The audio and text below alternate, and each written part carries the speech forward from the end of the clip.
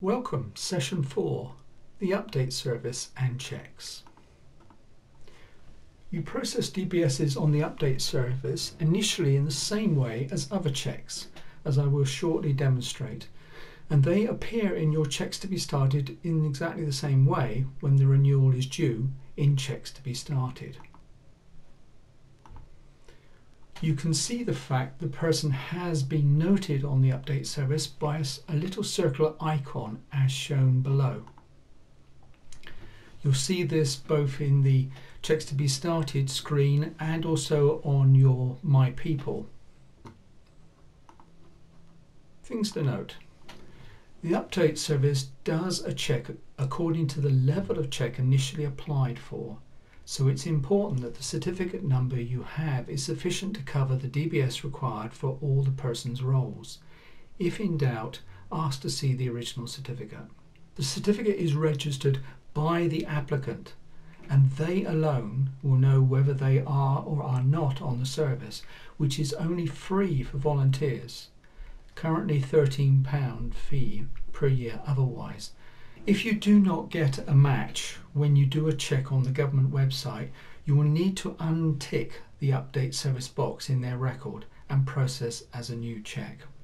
So as before, we go to Checks to be Started and we'll have a look at Alice, who is on the update service according to this record. You initialize a check in the same way. You've got the level of check we're expecting to apply, which is Enhanced Child, and that is what you need to check to make sure that certificate actually covers that level of check. And you notice we've got the person's date of birth as well as obviously the surname, which is what you'll need. Now to process this, you simply click the log on to the CRB service. You put in the organisation, Salisbury Diocese,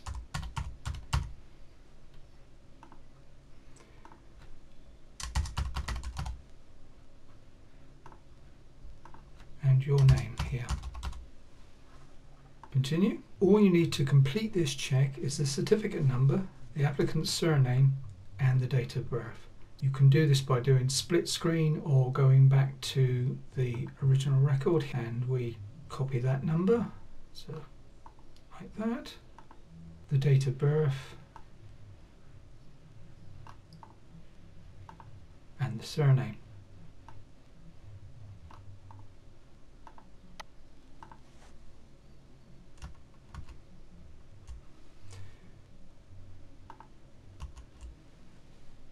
Surname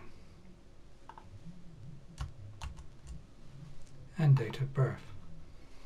I was using a facility in Windows there called clipboard memory, but you can obviously do this separately as well in the normal way, cutting and paste. If you're not aware of the clipboard history that's available to switch on Windows 10, I would recommend it. So to do this check, all we have to do is to go continue, confirm the legal declaration and press continue here. Obviously I am doing this for someone who doesn't exist with a non-existent record, so this would come up as a check that does not succeed, but that's basically the process.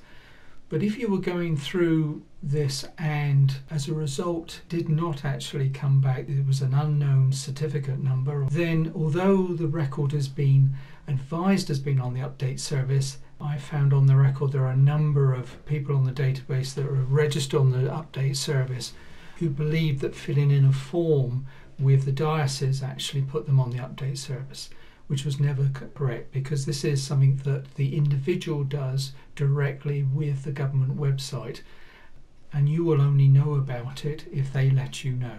Assuming this completes successfully, you can then complete this, enter the level of check,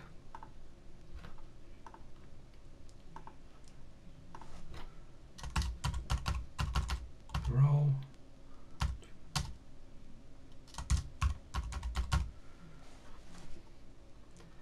and simply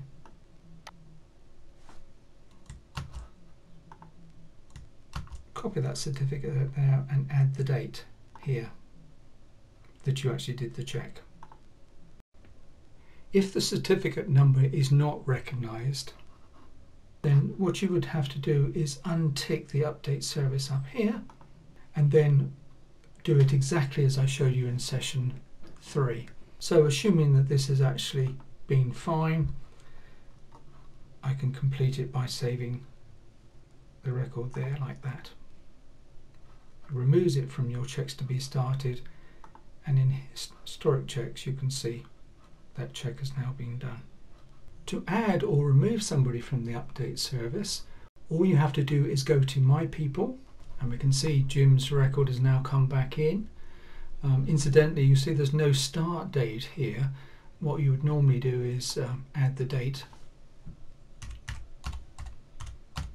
of the certificate in order to confirm that role. This could be the date of the certificate or another date as you choose. So in order to add this person's record onto the update service, we click the I here,